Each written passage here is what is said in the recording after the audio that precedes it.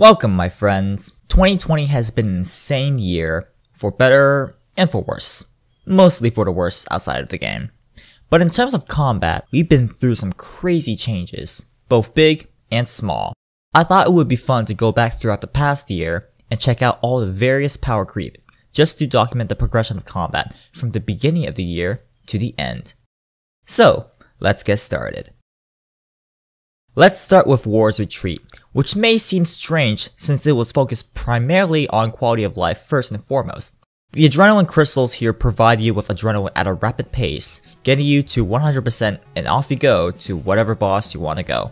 But here's the thing, this can still be useful regardless for preparation.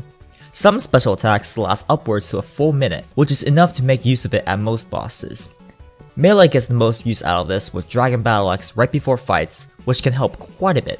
Most notably for Telos and Solak, where you can quickly use your Battle Axe spec and enter the fight real quickly. There's also other neat stuff like Staff of Light inside the Essence of Finality before going in to take far less melee damage, but this is incredibly niche and only super good for pushing Telos and Rage. With this, you'll take 50% less damage from melee hits for a full minute. And considering something like 4000% Telos hurts a ton, this is a perfectly viable thing you can do to make your push to 4000% much less deadly. Speed kills also changed quite a bit by making setups a lot easier to pull off for faster times. Instead of always needing to set up outside with a combat dummy, you can get enough adrenaline after doing stuff like stalling Incendiary Shot, then release to Natural Instinct or however you need for the perfect setup. This doesn't really affect normal kills, but this was a godsend for speed kills, and it leads to more insane setups that allowed more bosses to be one tick or just annihilated even quicker. There's a ton of crazy speed kills, but for the sake of brevity, I will use Pup's 7-second Helwyr kill as an example here. Right when the video starts, he uses the Dragon Battle Axe special attack and builds back to 100%, then installs Incendiary Shot on a nearby dummy with max hit mode on. Then he builds back to 100% and runs over to the dummy. He immediately releases it with a fast bow, in this case, Circle, and uses a random ability to reset his auto attack cooldown and to wait for Incendiary Shot to give the buff. Natural Instinct with Dark Bow auto attacks immediately takes him to an insanely high adrenaline, and the Greater Fury critical hit gets him back to full adrenaline and guarantees he'll crit his next ability to get even more guaranteed adrenaline that way after the fact. Then he quickly enters the Helwyr portal with Surge and Blade Dive and immediately uses Berserk and builds adrenaline with defenses. And then this continues on until Helwyr spawns, then he executes his rotation involving many special attacks. There's more to the speed kill after that, but War's Retreat completely changed how kills are set up now. Instead of needing to spend time outside the instance to waste precious Natural Instinct and Incendiary Shot buff time just building to our desired state, we can now just have much less RNG for these setups and get more speed attempts more frequently and more reliably. Again, this is not too relevant for normal farming kills for money, which would only extend as far as using Dragon Battle Axe or in rare instances Staff of Light, but speed kills have undeniably changed a ton thanks to War's Retreat. Beyond that, it provided some nice quality of life to make getting back into combat and such smoother and quicker. With only 10 total boss kills, you're able to teleport to War's Retreat instantly without any runes or other items needed right next to a bank and altar, which beats out the previous best banking method, Memory Strands, by being able to be used mid-combat and without opening up another interface. In addition, the shop allowed players to purchase quite a few things from it, namely life and aura refreshers. These don't directly impact kill speeds, but allows more people to do more PvN as Marks of War, the currency to buy these things, comes passively with killing bosses. So more bosses killed means more Marks of War, which means you can reset your auras or your sign of life more, so you can do a lot more PvM. Plus, some of the best auras in the game now come from this shop, like Berserker auras, which removes needing to be a member for months before managing to buy these auras. That way, new accounts or players can be PvM ready at a much quicker time than before. Minor buffs weren't too prominent in 2020, but they still happened.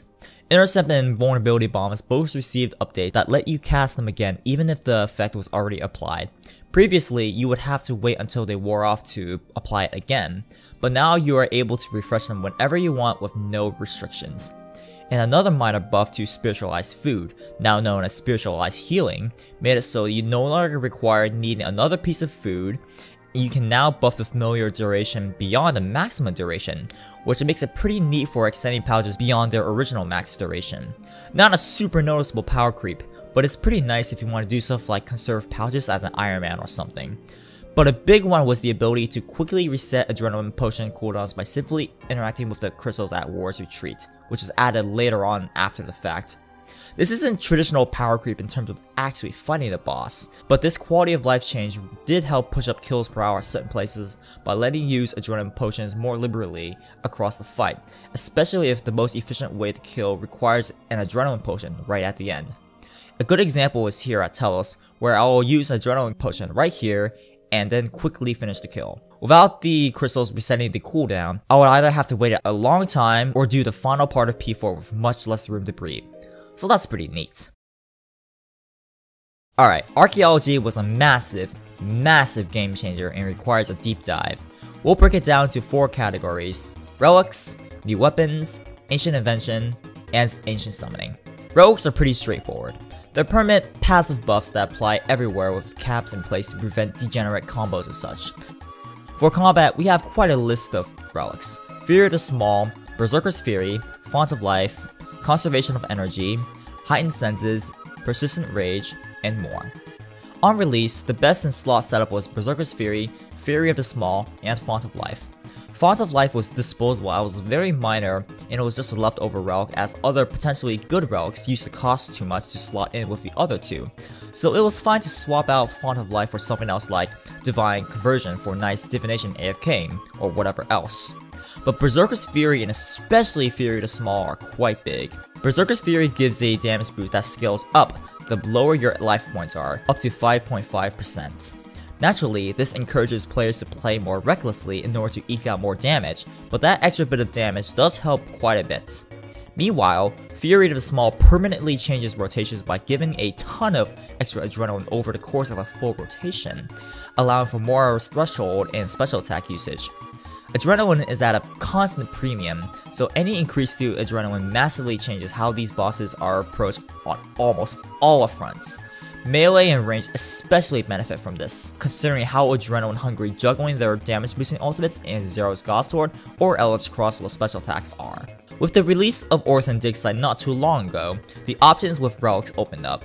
Instead of Font of Life, now you can add in more stuff like Persistent Rage for easy adrenaline stalling, Death Ward for extra damage reduction making Berserker's Fury easier to utilize, or something like Slayer Introspection to make certain Slayer tasks longer or shorter depending if you want money, XP, Slayer points, or any of the above. All these are pretty self-explanatory, but being able to add more relics with Orthan definitely helped push power creep even further. Recently, Heightened Senses has been introduced in certain metas like melee and range subs to open up enough options to outweigh the damage bonus. A good example is right here for Telos, where without that extra adrenaline, you can't use Serengabo spec and Rapid Fire without also resorting to Limitless or Natural Instinct or Hydrix Bolt procs before those two abilities. Then it allows for even more adrenaline budget for P2 and P3, and since P4 and P5 and even P1 are effectively time gated, the extra damage boost from Berserker's Fury doesn't benefit much at all. This is one example that's far more clear cut though, and other situations require more research and testing to see if Berserker's Fury or Heightened Senses is better, at least for ranged. We also got new weapons of Archaeology, the Inquisitor Staff and the Masterwork Spear of Annihilation. Inquisitor is basically just a magic version of Hex Hunter and Terrasol Maul, only this time Inquisitor can benefit at almost every high-end boss, except for Elite Dungeons and Yakamaru, which replaces the Staffless Liske for high-level PvM. While Hex Hunter is completely outclassed by crossbows with Criminal Bolts, and Terrasol Maul doesn't always work across an entire boss to camp effectively like Araxor, Inquisitor doesn't have those problems. Generally, when it works, it will also work on the boss minions, like Telos Golems, Solak Limbs and Roots, although it doesn't work on the Storm, and Virago, Scopulus, and Vitalis. But the Masterwork Spear was an even bigger boost to melee, increasing the duration of Dismember, Slaughter, and Blood Tendrils. This reintroduced Blood Tendrils as a great threshold to use and made both Dismember and Slaughter even better. Naturally, this is a big boost to damage, and one might argue even better than Inquisitor or Terrasol Maul. These abilities are so good, even using them inside a Berserk or ZDS spec is not as bad anymore, although you should of course aim to use them outside of those damage boosting abilities. Next is Ancient Invention, and this is pretty straightforward. Nearly all pre-existing perks that aren't single rank like Mobile or Planet Feet can go up by another rank. Precise 5 became Precise 6, Enhanced Devoted 3 became 4, so on and so forth. But it's also made certain combination perks possible, allowing for more perks to be added to setups. Beforehand, if you want to get something like Impatient 3 plus Mobile, it would have been extremely expensive and not worth the cost. Stuff like Binding 3 was also only possible by itself, but now you're able to get even more crazy combos like Binding 4 plus X-Slayer, meaning stuff like Dragon Slayer, Demon Slayer, Undead Slayer, or Binding 4 plus Mobile, etc. Impatient 4 combos actually became viable to go for as well, and of course Enhanced Devoted 4 is always going to be incredibly powerful. And speaking of combos, it also meant changes to how weapon perks were laid out. Aftershock is one of the best weapon perks in the game, but unequipping any weapon with Aftershock on it resets stacks and you have to build it up again. So we put Aftershock 3 on main hand to never have to worry about losing stacks, and put Precise 4 Equilibrium 2 on offhand for that extra damage. The few problems with this setup were that shields, not defenders, had no precise or equilibrium boosts, and flanking didn't benefit from any of that stuff, so that relative boost was not as high as it seemed, even though still good boost, and the loss is very minimal at best. All that changed by introducing Aftershock on both main hand and offhand. Main hand swapped to Precise 6 plus Aftershock 1, letting you keep stacks while using a shield or flanking switch and getting the big precise boost, while offhand got Aftershock 4 plus Equilibrium 2. And since you'll switch back to your offhand pretty quickly to benefit from Aftershock 4 pretty frequently, it wasn't too frequent to have your Aftershock go off when you're using a shield or flanking. Ancient Invention also gave us two new perks for combat, Relentless and Ruthless. Relentless has a chance of saving Adrenaline on any threshold, special attack, or even ability with a 30-second cooldown, and the highest rank, Relentless 5, can be paired very easily with Crackling 4. So it's basically the only Crackling combo you really need for bosses. In theory, it sounds really strong, but Relentless doesn't proc a lot, and there will be many times where you simply cannot use the Adrenaline because it proc at the wrong time. But when you do get it at the right time, your rotations can easily change for the better, as long as you can make full use of it. So if you can't really use the Adrenaline at the right time, it's basically worthless, but still good enough for a nice quality of life. Ruthless buffs your damage after killing enemies, and it stacks up to 5 times. At full stacks with Ruthless 3, it's one of the best damage boosts, matching even Precise 6 and beating out Aftershock. However, this has limited use in boss encounters because not many bosses will always have minions or other enemies to kill as part of the meta. At Telos, for example, you completely ignore all the golems and just kill Telos before anything kills you. Any golem killing is purely on accident. But it shines elsewhere, like at Solak where you kill limbs and roots, or at Elite Dungeons where you're constantly cleaning out trash mobs, snowballing into more damage, stuff like that. It's a bit limited, but it works really well in places where you can kill multiple mobs at once. Finally, we come to Summoning, which is incredibly insane as a whole, solely because of the Ripper Demon. This familiar does so much damage, up to 60k damage per minute if spamming the spec constantly, and even boosts your own damage that scales the lower your enemy's health is, up to a maximum of 5%. Even after a massive nerf a month later, it's still extremely powerful. Steel Titans instantly became obsolete, and Nihils diminished in use as well. Nihils still have use when Rippers can't do direct damage like at Virago or Rise of the Six, but if familiars can directly hit the boss, Rippers will always remain the best familiar unless you need a Mammoth. We also got Calgarian Demons and their scroll that boosts critical hit chance by 5% for everyone near the demon, including the caster, but it's really only used for Raksha or certain speed kills because you don't need the accuracy boost from Nihils, and the damage boosts from Rippers are still inferior to Calgarian scrolls. Not to mention, the boosts from Calgarians are too unwieldy and aren't intuitive at all, because it uses the southwest square to determine where people can get buffed by the demon.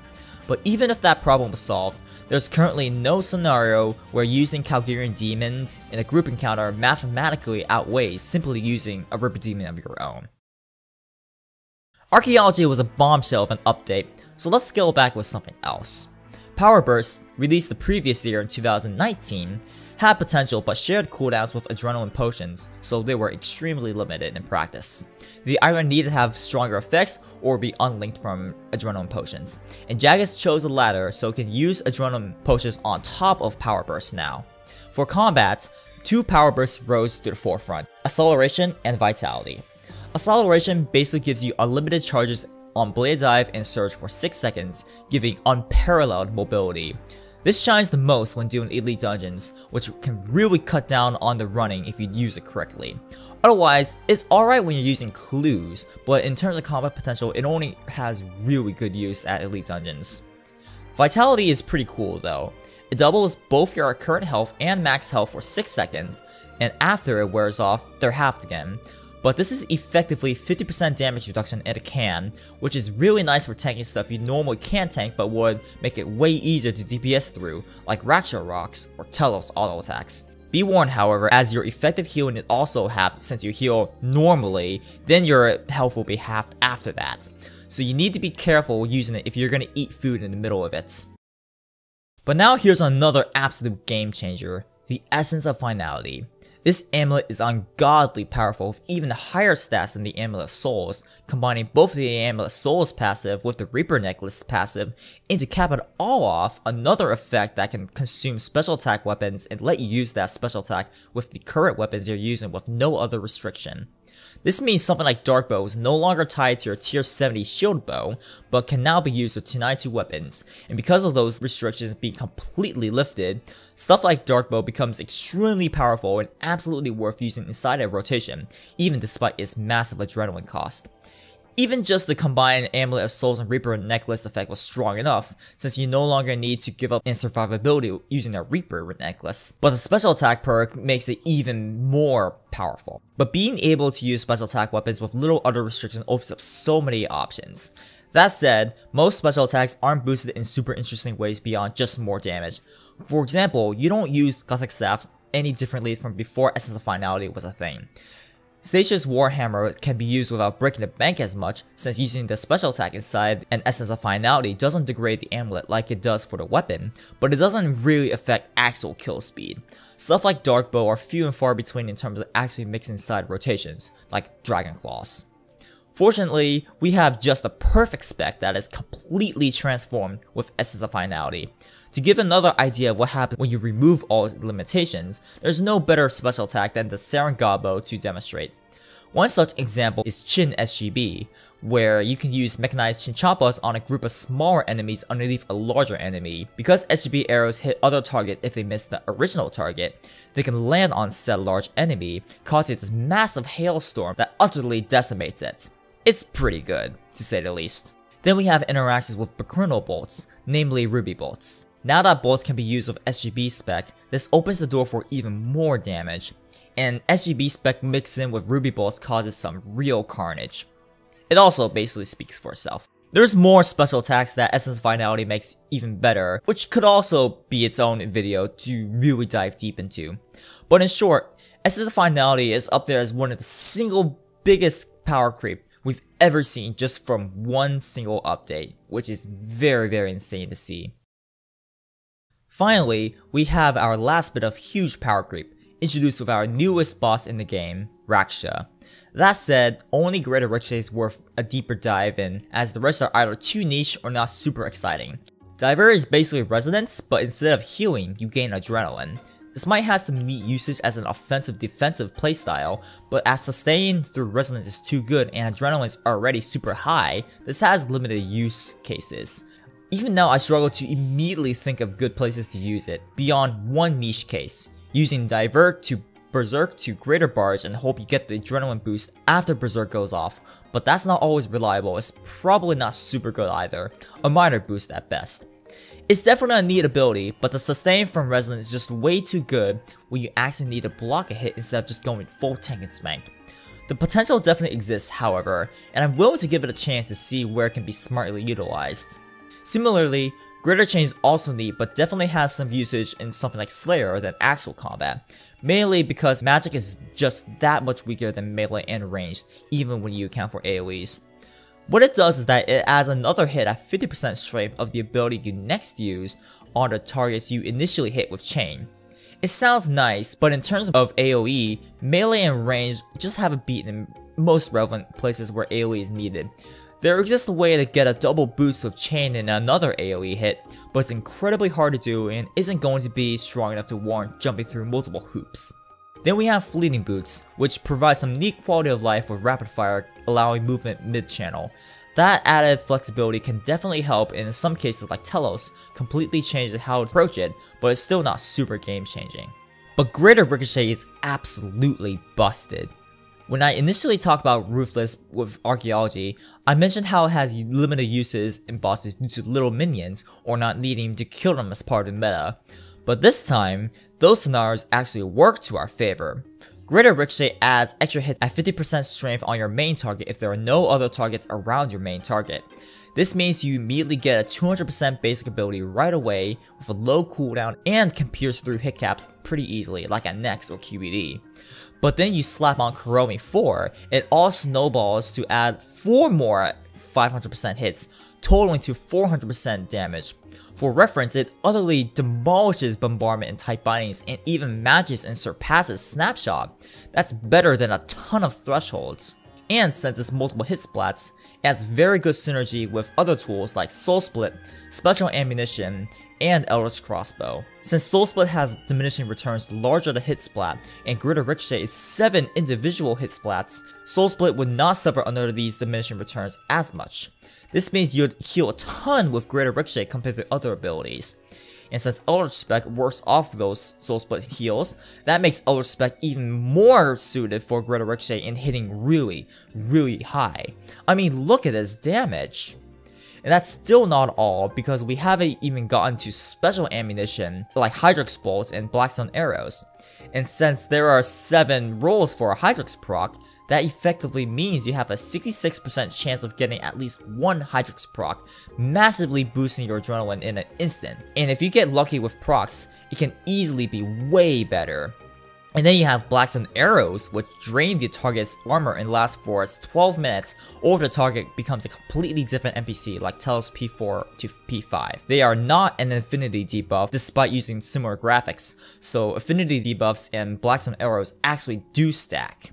Beforehand, this would have taken a long time to apply, and even then you would only really need 1 Stasis Warhammer spec to do the job for most bosses, so they went unused except for slower Hardmode Virago duos. But with Greater Ricochet, you can apply up to 7 Black Sun Arrows with Greater Ricochet instantly and cut out time spent using Black Sun Arrows and spend more time using Criminal Bolts, leading to more damage.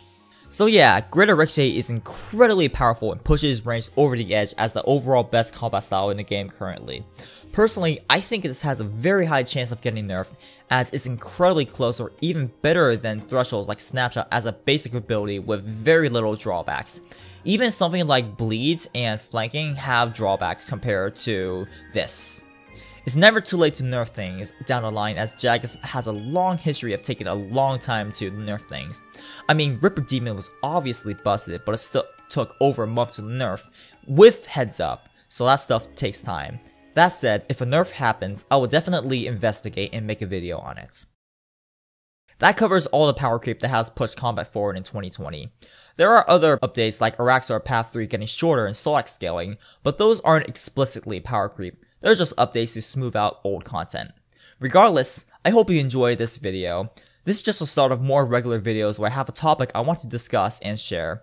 I have many ideas about what to do, so be sure to subscribe and stay tuned for all future content. Until next time, everybody, bye.